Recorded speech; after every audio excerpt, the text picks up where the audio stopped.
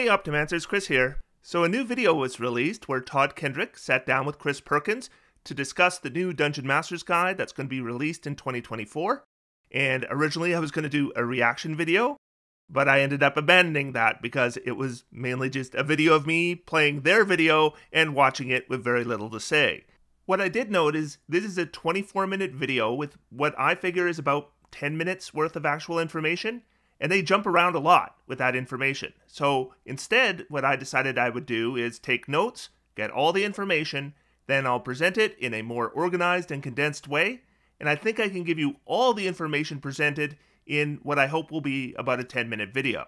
At the end of the video, there was a little bit discussed of the new monster manual, so I guess I'll start with that and get it out of the way. So first off, the new monster manual will be alphabetized. So the current monster manual has like categories, and then it's alphabetized within the category. So if you want to find the gelatinous cube, you need to look under O for ooze. In the new monster manual, it will be found under G.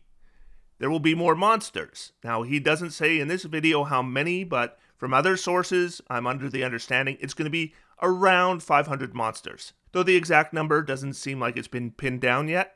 But the focus on the new monster manual is going to be about filling gaps, particularly at higher challenge ratings. So the current monster manual has a cultist, and they're intended to be used in low levels of play, but now there's going to be like a pumped up cultist for each tier of play.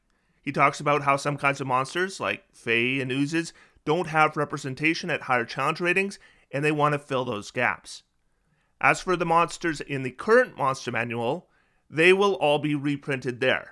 They are all going to have the same challenge rating that they have now, but they will have some redesign, and in some cases, particularly at higher challenge ratings, a rebalancing to make them fit those challenge ratings better. He discussed how higher challenge rating monsters in the monster manual aren't powerful enough for those challenge ratings, and they plan to juice them up to be a better challenge for those higher level groups. He also promised new art for everything, not just the monster manual, but across all 3 core books. Sounds like it will be entirely new art, and I'm guessing there will be more than ever. I would be very surprised if there isn't a piece of art for every monster listed in the monster manual. And that's all we got about the monster manual. So here's what we were told about the new Dungeon Master's Guide. So first, it was made clear what their goals are for the new Dungeon Master's Guide.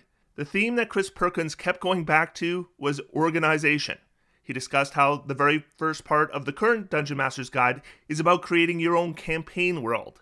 He figured that was kind of throwing a new DM into the deep end. He also said the 2 most common pieces of feedback he gets about the current Dungeon Master's Guide are either that the person was unaware of information that's in the Dungeon Master's Guide, or they were aware but have trouble finding it. He provided the example of the firearms rules. Some people don't even know there are rules for firearms in the Dungeon Master's Guide. Others know the rules are there, but they don't know where to find them.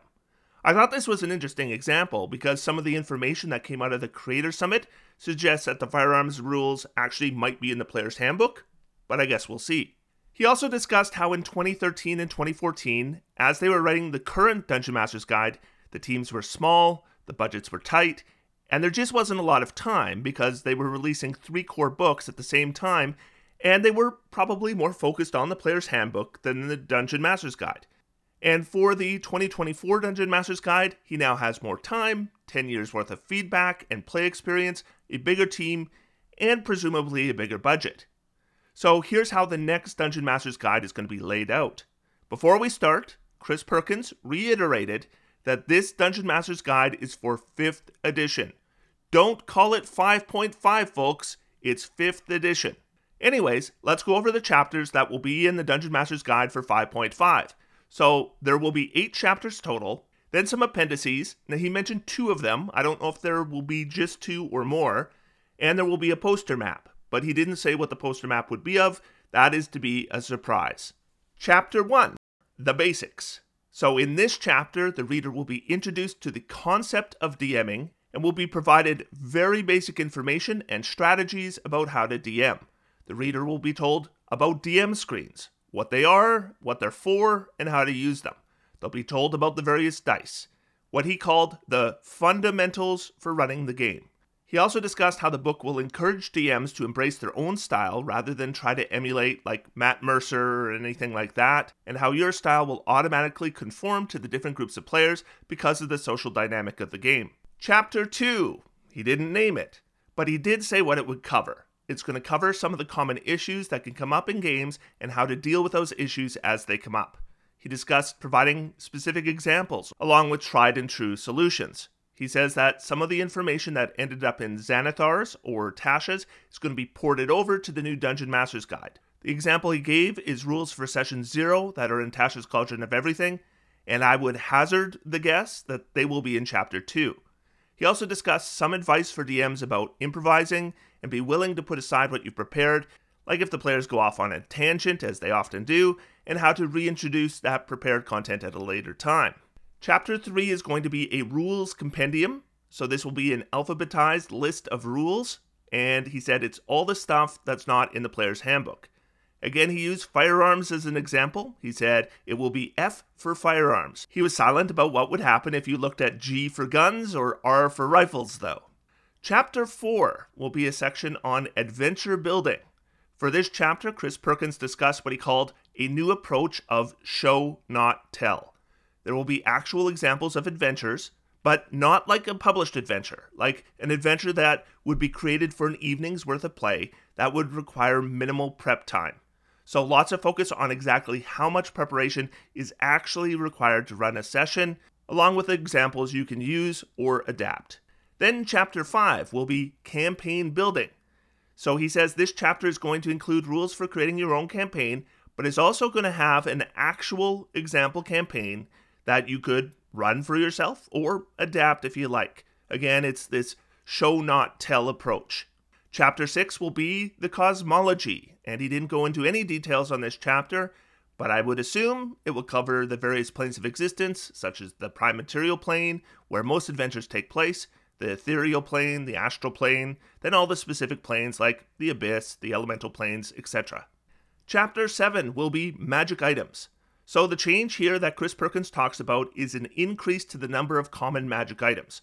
He said the common magic items from Xanathar's are going to be printed here, along with more common items they are creating to what he called fill gaps.